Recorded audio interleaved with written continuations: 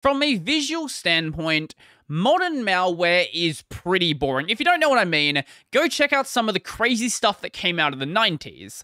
But by being boring, it makes it much harder to spot, and it allows it to get away with being undetected for a much longer period of time. And Sysjoker, the latest bit of malware to make the news, sort of perfectly embodies that. This was discovered by researchers at a firm called Integer back in December 2021, but just recently they published their report on it, detailing how it actually functions and how it might actually be distributed. Now, what this is a multi-platform remote access Trojan, or a backdoor, or whatever you want to call it. So this being multi-platform, it runs on Windows, Mac, and also Linux. It's not a single version for all three operating systems, but it has been ported to all three. What makes this kind of dangerous is that both the Linux and the Mac versions go completely undetected by VirusTotal. As for the Windows version, it is detected, but only partially. Now, the likely cause for this is the fact that none of the code seen in this malware has actually been seen in previous attacks.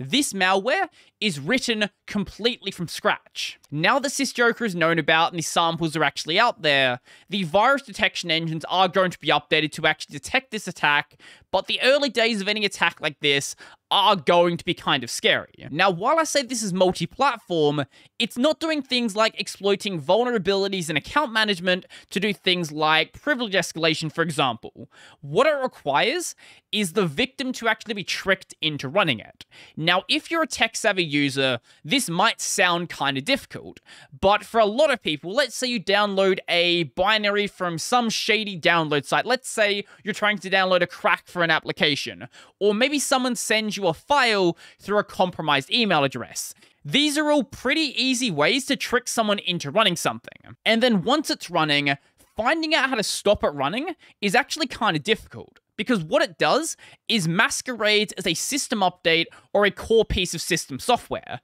So on Windows, it'll run as IGFX CUI service, and this is actually the Intel Common User Interface, a perfectly safe file.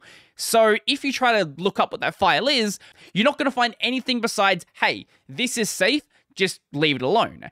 And it saves data in a file called microsoftwindows.dll. On macOS, it's going to run as a file called update macOS, and then on Linux, it's called update system.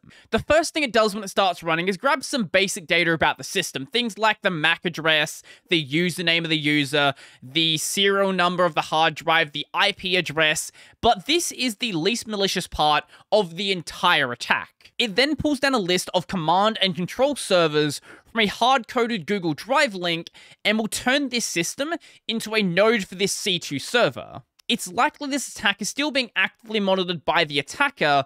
During the analysis by Integer, the command and control server being connected to changed about 3 times. This indicates that they're attempting to circumvent detection by not having data flowing to and from the exact same location.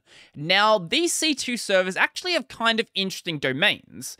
So they look fairly legit if you just take like a brief look at them. So let's say graphic-updater, winaudio-tools, github.urlmini.com. So rather than GitHub being the actual domain, it is a subdomain. But if you see that just like briefly, you'll think, oh, it's just going to GitHub, nothing to look at there. Now, when you're connected to this server, it will allow the server to issue commands to your system. Those commands being cmd, exe, exit, and remove reg, with exit and remove reg not actually being implemented in the current version, but it's very likely going to be used to clean up the malware to make it so it just never seemed like it was on your system. As for CMD and EXE though, they are pretty straightforward. So CMD will tell the system to run a command and then send the response back to the server. EXE, yes, I know EXE is a Windows term, but that's just what we're using here. EXE will tell the system to download a file and then run the file, which is very likely to be some other form of malware, let's say ransomware, for example. And because it's just masquerading as a system update, you've already given it permission to run, so you're basically screwed. Now, currently the infection method is unclear. However, the executables they have in their samples have a .ts extension rather than the extension they are supposed to have. .ts, one of its uses being for TypeScript. So a possible infection method was through an infected npm package. But .ts is also used for a video transport stream, so that's also entirely possible. What makes this much worse, though, is judging by the dates the command and control server domains were actually registered, this malware has likely been circulating since about mid-2021. And during the analysis of the malware, no second stage attacks were actually witnessed. The second stage attack would actually be running one of those commands from the command and control server. I'll leave a full link to the integer report in the description down below, but if you don't understand the basic flow of the malware, this diagram, this flowchart, whatever you want to call it, does a great job at actually explaining it. At least until malware detection engines actually start to deal with this, there is still something you actually do to mitigate the problem. That is getting rid of it manually. Now, where the data is actually stored really depends on which operating system you're actually on.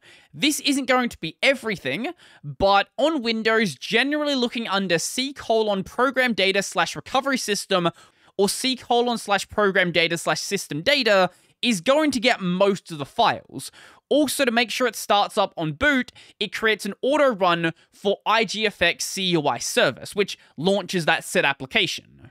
On Linux, everything is going to exist under /.library, and to make sure it starts on reboot, it's going to create a cron job that just runs the application whenever the system reboots. And then on macOS, everything is going to be stored under /library, not /.library, and it's going to be rebooted through a launch agent called com.apple.update.plist stored in that same directory. But as I mentioned before, I do recommend reading the integer report because there is a full list of the command and control servers that are known about and the files and directories used on Windows, macOS, and also Linux, along with the commands that are going to be run.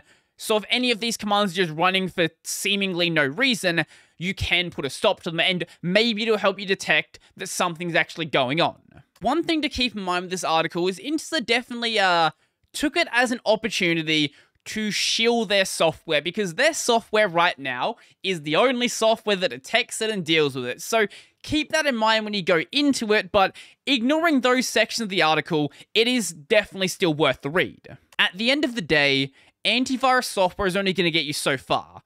If you don't know what you're downloading, you're just downloading random applications, if you're just using unencrypted connections, if you just run anything that you see, nothing is going to save you. The best form of antivirus is common sense. Keep an eye on your system, know what's going on, and you'll generally be safe.